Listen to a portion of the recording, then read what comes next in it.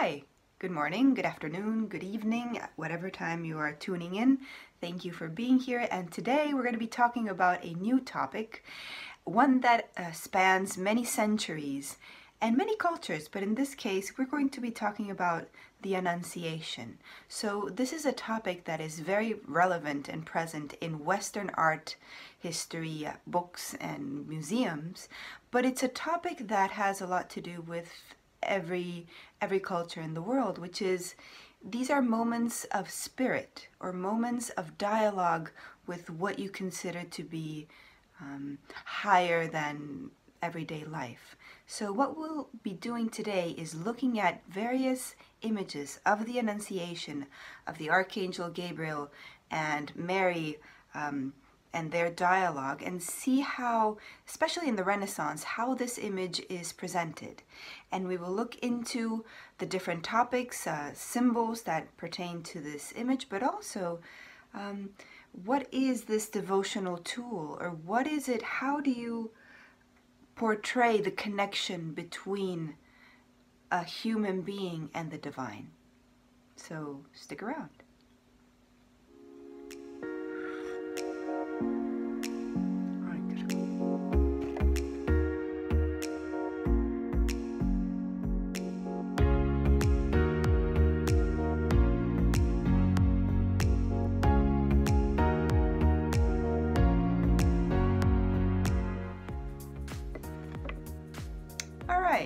So let's look at our topic of the day, which is, I called it moments of spirit. Even though we're going to be talking about the Annunciation in its various forms, I wanted to look deeper into that subject and see it more as a dialogue. As I was saying at the intro, it's a dialogue between what you consider to be, or what whoever is painting considers to be, spirit, and the everyday, or the human, or the person.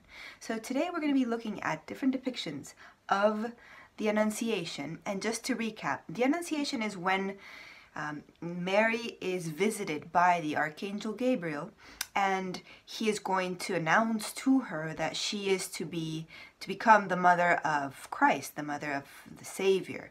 And it's a very well-known topic within all of art history from the beginning. Well, not so the Paleo-Christian, but from the Middle Ages onward, we're going to see a lot of Annunciations. And it's a topic that I wanted to talk about because it's the first picture that I showed you. The first painting of the Prado that I showed you in our first video is about the Annunciation, which was for Angelicos.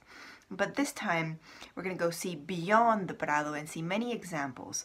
Now, when you go into a museum, there's always going to be topics that are presented once and again, especially around Christianity, because we're talking about the Western civilizations where Christianity has made a lot of art.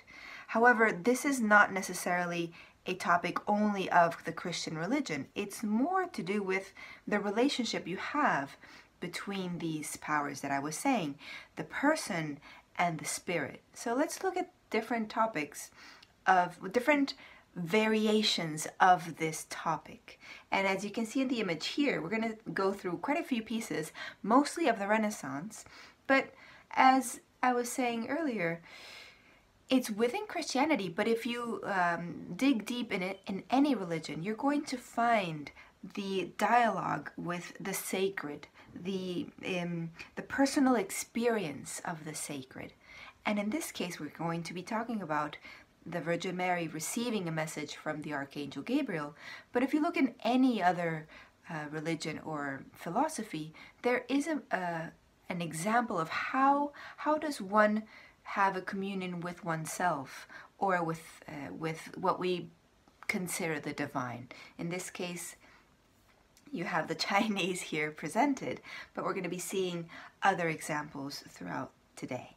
So we were talking about Fra Angelico, and this is another Annunciation, and there's certain topics that are going to be always present within an Annunciation. Always two figures, evidently Mary and Gabriel, and they're going to have some kind of dialogue. This can be presented through physical demeanor, through their eyes, sometimes through a message coming out of Gabriel's mouth. So the message is literally written out. So that's one thing to look out for. Another is how is Gabriel presented? Winged, what colors? He is very often presented in more softer tones, as an angel more considered to be feminine or more soft, vocal, evidently.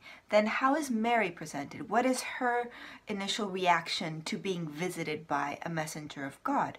And also, not in this one, but we also see the presence of the Holy Spirit, a lot of the times through a light, through a dove, some kind of symbol that represents spirit. The first piece that we saw, if you remember this here, we saw this Holy Spirit presented as rays of the sun coming to Mary. So that's another thing to look out for.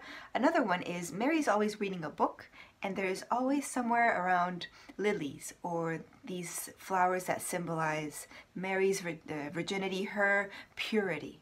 So there's all these symbols that make it easy to recognize when you're looking at an Annunciation. That's another thing.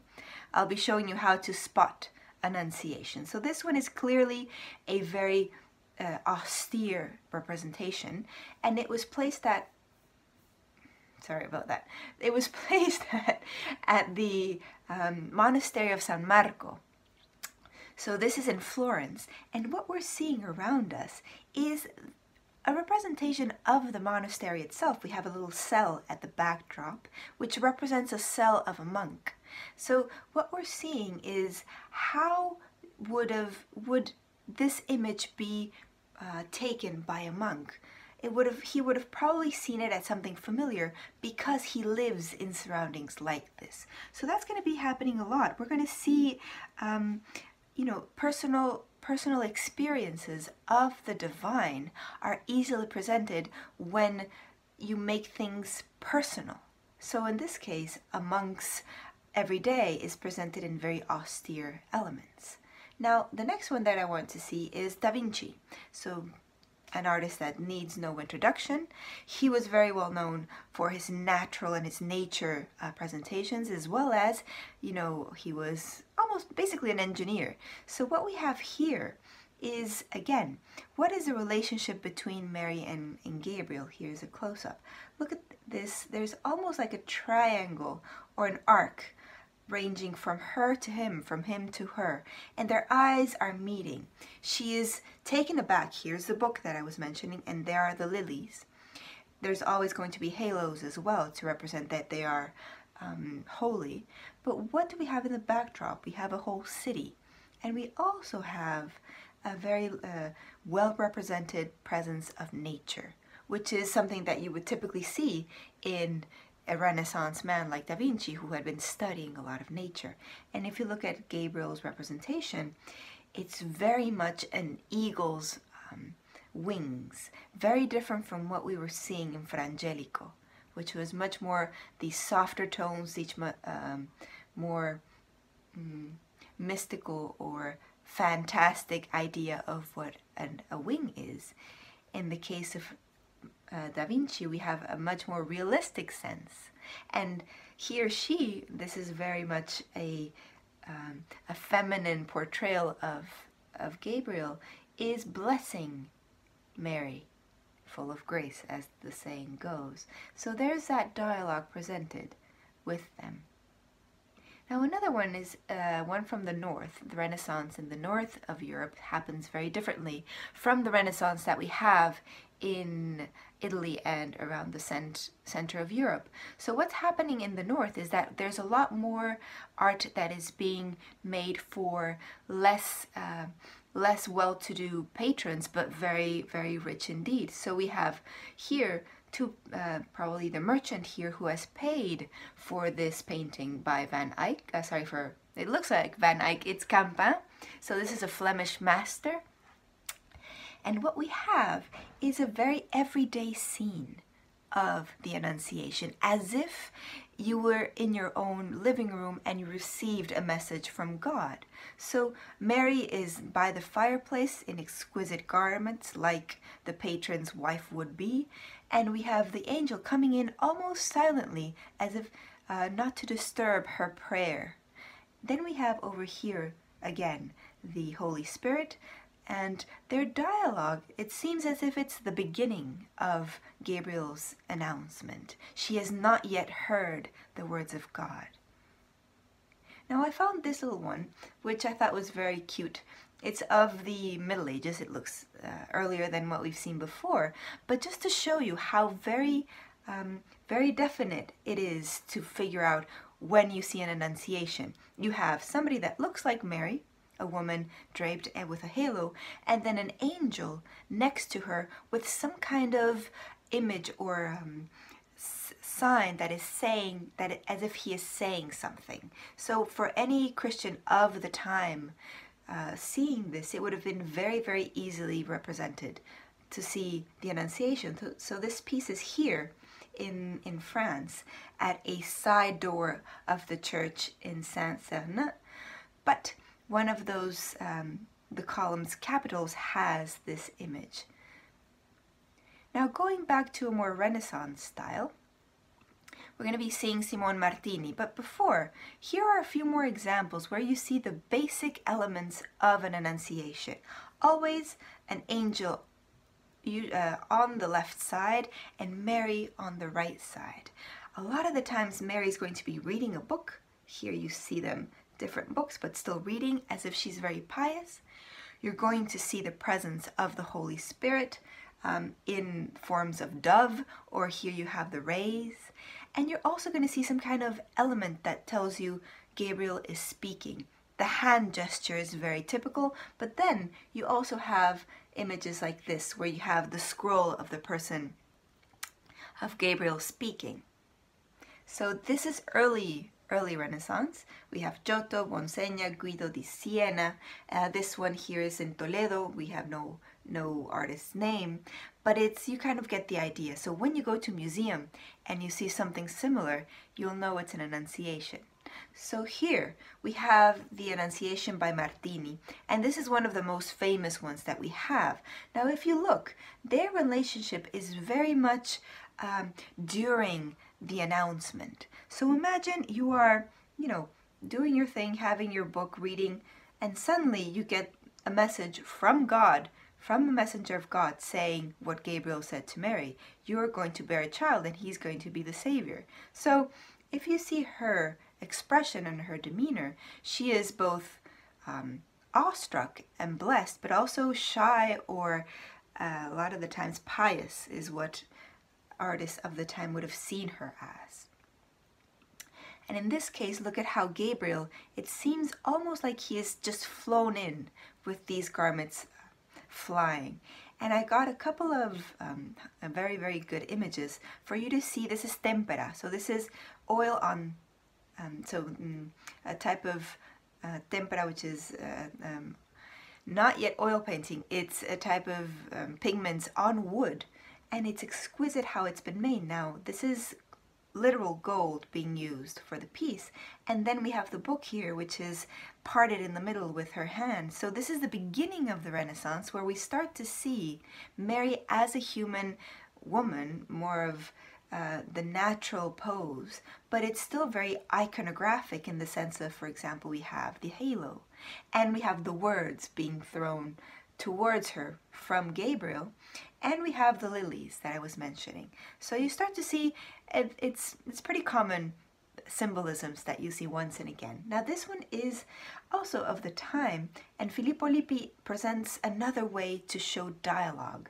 which is through a semicircle right here, and almost divided. So it's as if we have the division of human life and spiritual life. And that's one of these main messages that the Annunciation gives us. How do we bring in the sacred, or how do we use these images and look at them as a devotional tool to bring in the sacred into our lives in the everyday? So here she is.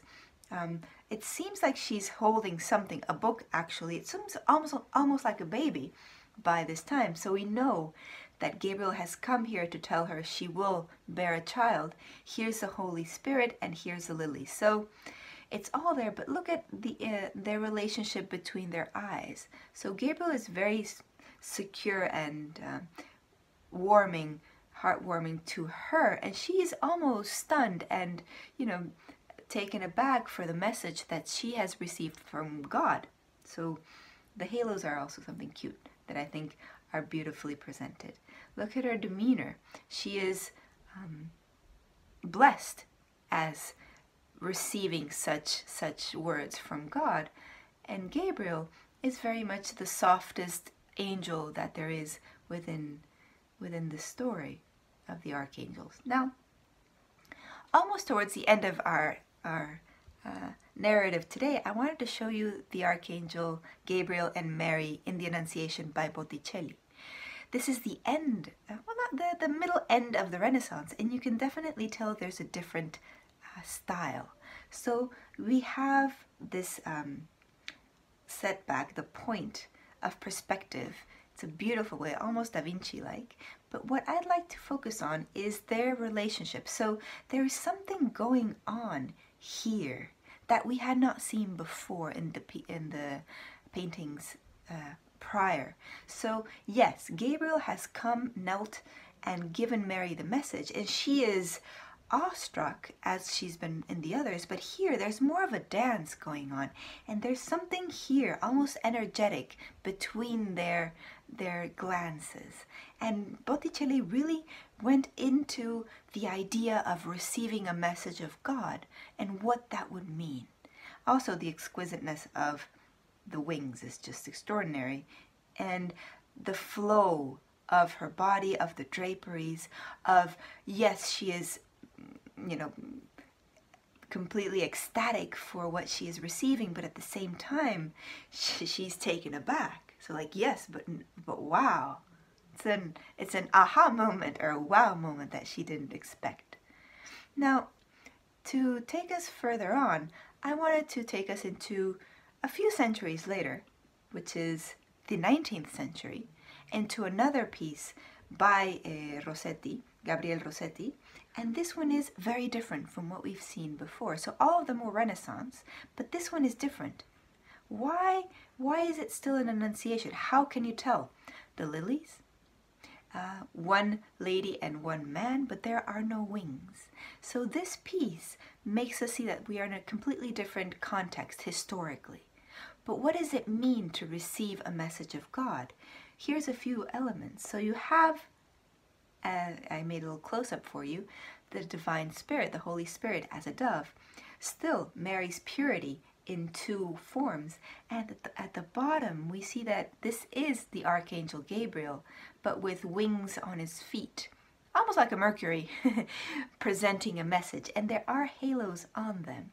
And it's a very vertical painting, which also vertical makes us think of the divine coming down from. So in the past, we've seen other shapes, more, for example, there's a semicircle in Lippi's, or you could argue in Da Vinci's portrayal, there is a triangle. Remember that perfect triangle that I've talked about before. But in Dante Gabriel Rossetti's, there's this elongated element. It has to do with the fashion of the time. The Pre-Raphaelites were very much elongated, but also it speaks of spirit. Spirit comes down in his painting here.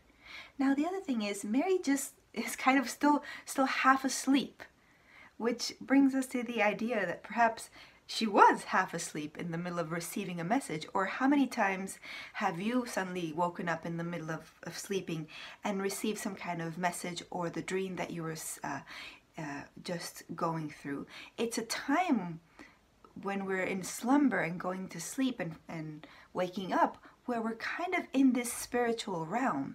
And Rossetti is almost taking us to that point in this painting. So how is your dialogue to the sacred, and what is your personal experience to the sacred? Whatever you consider it to be. And I thought about this myself. I can't imagine the presence of an angel, but to me, I've felt the presence of the sacred in different areas, in nature especially, in old buildings like this one here in Ireland, or looking out into the woods in France, or looking into a river in the middle of the woods, this is where I feel the calmness to feel the sacred. Other cultures have it their own way. Meditation, going into seclusion or into the woods for a few weeks or months in a year to spend that time with yourself. So it is through these inward motions that the sacred comes in, the dialogue that we can invite through other means. In the past, it's been very, very much structured as somebody visiting Mary and having a message to say. But in our terms today, how would we feel if we receive a message, and what would that look like? And this is what I wanted to talk to you about today. Your own experience of the sacred, and how much time, or how do you open this window to receive the sacred, however you understand it, and this dialogue with the higher realms. Yeah, since we have so much quiet time in these last few weeks, perhaps it's a subject to look into. So thank you very much, and I hope you enjoy this beautiful experience today. Take care.